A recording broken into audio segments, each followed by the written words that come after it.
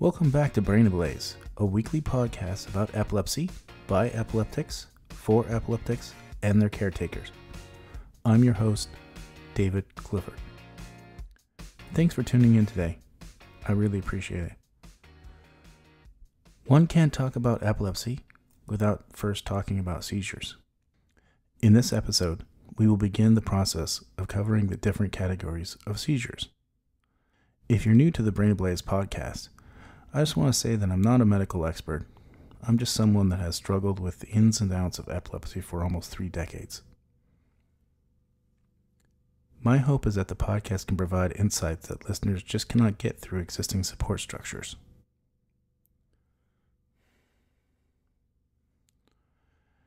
In the first episode, I stated, by definition, epilepsy is a generic diagnosis given to patients who have had at least 2 seizures within a defined time span. Absolutely anyone can have a seizure. In fact, 1 out of 10 people living in the United States will have a seizure in their lifetime. So, what are the basic causes of seizures? Well, immune system abnormalities, trauma, genetics, brain structure abnormalities, stroke, tumors, infectious disease. And here's the kicker. In some cases, we just don't know. The human brain is so complicated that medical experts just haven't figured out how some of it works. There are over 30 classifications of seizures, not to mention the series of disorders and diseases with symptoms that mimic that of seizures. It is far too much to cover in one episode. Instead, this is the first of many on Brain Ablaze to tackle the problem. This episode covers the basics of high-level categorization of seizures, and we'll get further into the details as more episodes follow. One of the major ways that medical experts classify seizures is how electricity moves through the brain, where it starts, how far it spreads, and the area it affects. To really cover this phenomenon, neuroscientists will often cover complex structures like inhibitory neurons, excitatory neurons, GABA neurotransmitters, and the hypersynchronization of the action potential. Don't worry, I'm going to try to simplify this further. We will then come back later and fill out the details. The analogy that I've used in the past is the case of the leaky champagne tower. Wait, give me a chance. If you've never seen one, a champagne tower is a growing trend in wedding receptions, as is wow factor is an immediate Instagram-ready experience. Hundreds of champagne glasses are positioned in a pyramid. As the champagne is poured into the glass at the very, very tip-top level, the champagne quickly cascades down to the next level of the glasses. Champagne cascades to the next level, then to the next level, then to the next level. Yeah, you get the point. Most of the time, the champagne tower works perfectly. But what happens when it doesn't?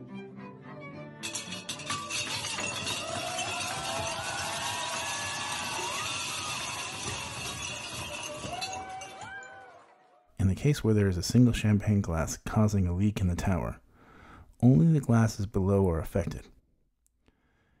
If this were to happen in the brain, healthcare professionals would call this a focal onset seizure. It is localized to 1 or more spots in one half of the brain. Subsequently, the electrical storm only affects the area around the focus. Depending on the focus location, it might affect a number of motor or sensory skills. A spectator might witness that the person having a focal seizure starts repeating actions like swallowing, smacking of their lips, blinking, twitching, scratching, chewing, or clenching and unclenching of their jaw. In some cases, the leak in the champagne tower is so great that it causes the whole champagne tower to collapse. If this were to happen in the brain, healthcare providers will call this a generalized onset seizure. In the brain, the electricity moves to encompass both sides of the brain, affecting, well, everything. A person might lose consciousness and experience severe muscle contractions. The grand marshal of generalized onset seizures is the tonic-clonic seizure. People your grandparents' age called this type a grand mal seizure, but that term is very antiquated now. When most people think of a seizure, they actually imagine a generalized onset tonic-clonic seizure.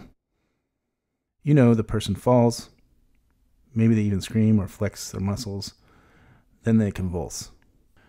In our next episode, we will cover further classifications of generalized onset seizures, and we'll show that not all of them have the same symptoms. Although medical professionals provide distinct classifications of seizures, some of us exhibit symptoms from a grab bag of these classifications. For example, one might experience generalized onset seizures brought on by a series of focal events. Doctors would call this secondary generalized seizures. Each person's experience when having a seizure is often completely unique. Continuing to use the metaphor of the champagne tower, just imagine the complexity of the problem that your neurologist faces. Tiny random offsets in the placement of the glasses and the differences in the glasses when they are manufactured makes each tower absolutely unique. Once the tower is created, one can't expect each of the hundreds of glasses to determine where the leak occurs. The only way to learn more about the leak and how it spreads is to keep the champagne flowing, which of course causes more mess. To measure electricity in a patient's brain, doctors use an electroencephalogram, an EEG. Oh, son of a gun. By connecting electrodes to the scalp, one can measure electricity in the brain. Using this data, an expert can determine where a seizure starts in and even track how it moves through the brain. Of course, to do this, the patient must have a seizure while connected to the EEG. The seemingly random incidence of seizures makes this process of capturing a bit difficult. Unfortunately, even extended EEGs provide false negatives sometimes. Without a way to measure your brain, a doctor is stuck with only second-hand data. This is why it's so important that a person experiencing the seizure provide as much information as possible to the neurologist when trying to diagnose the problem. What one feels in the moments just before the seizure can be as important as what witnesses see. Here are some tips that I've found useful to get this information to the doctor. As soon as you can, immediately following the seizure, write down what happened. I can't tell you how many times I've walked into an appointment with my doctor only to completely choke and forget everything. This goes double for spectators. I know this may be a bit embarrassing, but we're talking about your health here. Ask them what happened. Did they see you behave differently before the actual event? In the time of smartphones, they may have already videoed it.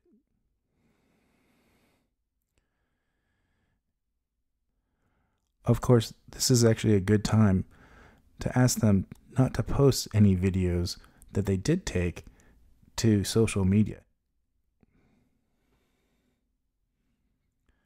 In my opinion, when it comes down to it, more information is good information.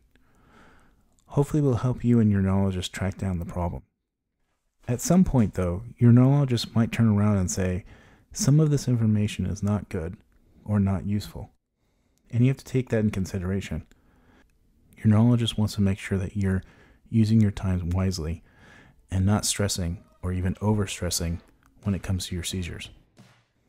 As a special gift, visit our website at brainablaze.com to see the cringiest video of a champagne tower collapse we could find.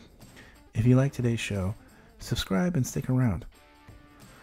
And help us by giving us a 5-star rating on iTunes or wherever you download your content.